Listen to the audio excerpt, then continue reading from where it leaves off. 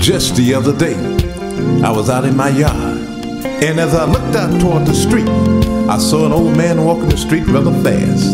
And I asked the old man, I said, "Old man, why are you walking in such a hurry?" That old man said, "As a young man, I wasted a lot of my time, and now it seems I won't get the things done that I want to get done." Let me tell you like this: time keeps ticking, ticking away. Every second, every minute, every hour of the day. There's no time to wait, no time to lose.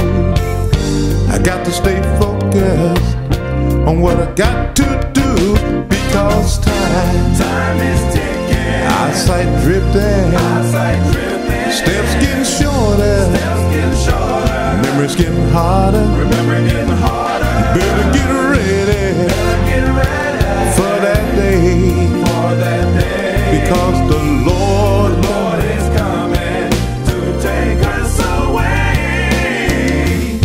I used to walk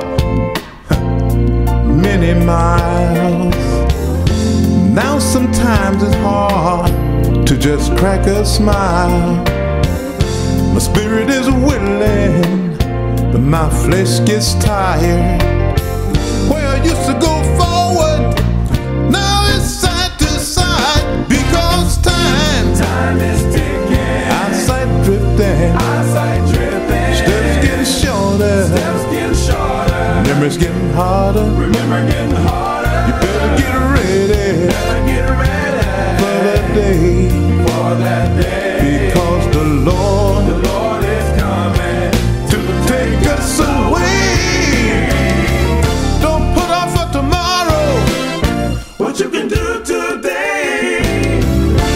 Keep on doing good and don't cease to pray. Time is something we cannot stop.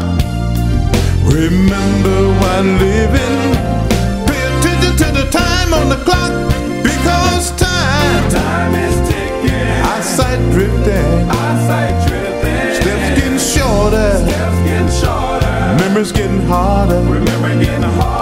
Better get ready for the day, because the Lord is coming to take us away.